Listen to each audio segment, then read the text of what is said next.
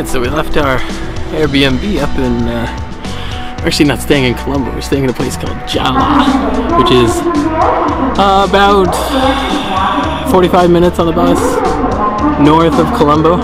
So we are arriving today in the Colombo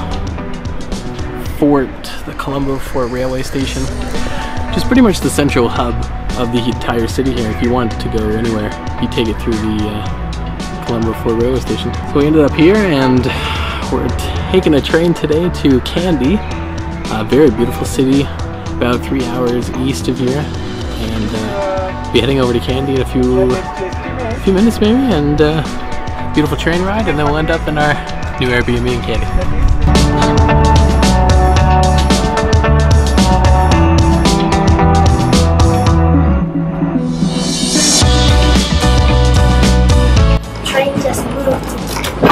We're going to go to Kandy. Here on the first class. It's really nice here. I think this train is better than KTX. Aircon seat, so we paid almost twice for this. But it's worth it. We really needed aircon. Happy dreams.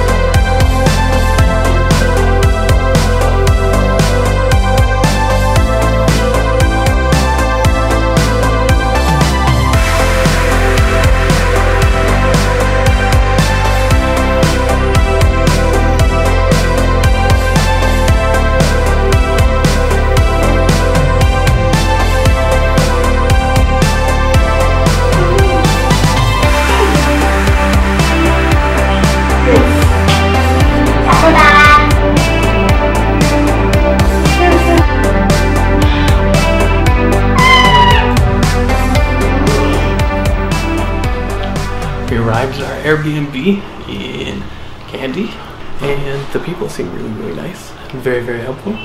So yeah, we're here for 7 days. Actually, people help us everywhere in Sri Lanka. I'm chewing my gum the whole time. And we actually couldn't find here, so we were like, and one guy came and like, so we followed him, and yeah, we end up here. It's so awesome.